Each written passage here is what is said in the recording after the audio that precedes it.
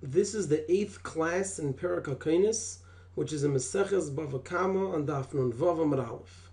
Let's begin. So in the previous Gemara we said that the reason the Brisa teaches that there are only 4 cases where a person is Pater B'dinei Adam and Chayev B'dinei Shamayim, even though we presented another 5 cases where a person is Pater B'dinei Adam and Chayev B'dinei Shamayim, is because in the 4 cases of the Brisa, if not for the Brisa telling us that the person is Pater B'dinei Adam and Chayev B'dinei Shamayim, we would think that he's Pater B'dinei Adam and Pater B'dinei Shamayim. And therefore only those 4 cases are taught. So now the Gemara is going to go on to explain why by those 4 cases, and we're going to go through each one, would we think that the person should be Pater B'dinei Adam and Pater B'dinei Shamayim.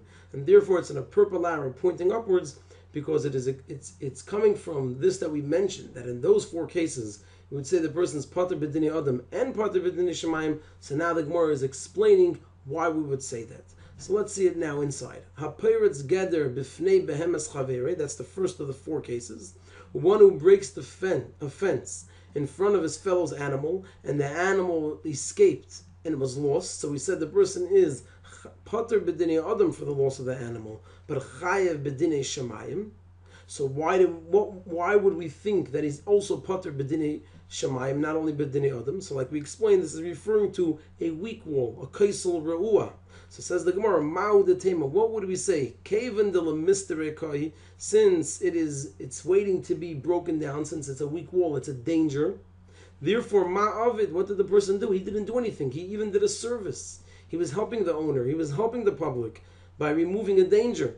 So therefore, ma'avid, what did he do? In B'dinei Shamayim, and even B'dinei Shamayim, nami also loy l'chayiv, he shouldn't be chayiv. Kamash one, it comes to teach us that he is chayiv, and the reason is because he should have warned the owner that he's breaking the wall, and the owner should take guard and take caution over his animals, that they should be safeguarded.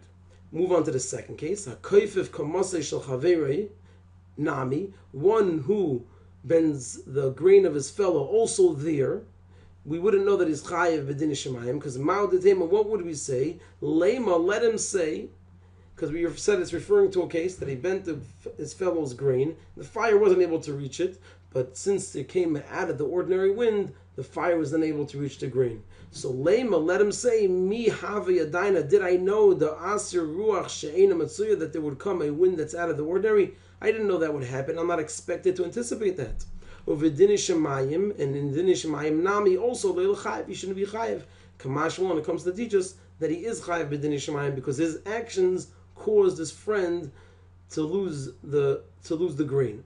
And we explained that in the case of the grain, there's another interpretation from Rav Ashi, that it's not that he bent the grains and then out of the ordinary wind came and caused the fire to burn the grain, but rather that he covered the grain. And by doing that, he made that the grain is taman, covered, and a person's not chayiv if his fire burns down something which is hidden. And as a result of him covering the grain, he caused that the person is not going to be paid by the one who lit the fire. That was the answer of Rav Ashi. So says the Gemara, Ula Rav Ashi, and according to Rav Ashi, the Amar that he said Nami Taman Itmar, that we're talking about a case that he covered the grain and he made it Taman hidden. So Ma'u detema, what would we say? That Ana Kisui Kasisei Nahalach, I covered it for you. Maybe this individual could say, I covered the grain for you to protect you. Or B'dinei Shamayim, and by Dinei Shamayim nami also leil chayiv, he shouldn't be chayiv. He was trying to help his fellow. He covered the grain when he saw that the fire was approaching. Kamash one, it comes to teach us that he is chayiv because as a result of his actions, he caused that his fellow shouldn't be paid for his grain being burnt. V'aseicher edei sheker nami, and the one who rented false witnesses also there. We need to say that the person is chayiv b'dinei shamayim. Why do we need to say it? Because ma'u detema, what would we say? Lema, let the one who hired the false witnesses, let him say divrei harav, when you have the words of the teacher, v'divrei talmid, and the words of the student, which corresponds, the teacher corresponds to Hashem, to the Torah, and the students correspond to him hiring the witnesses. So the witnesses, divrei harav, they have the words of Hashem, of the Torah, and they have the words of the student, which is this individual who hired them. Divrei mishemem, whose words should one listen to? Of course, to the Rav. Of course, this person should listen to the Torah. Should listen to Hashem.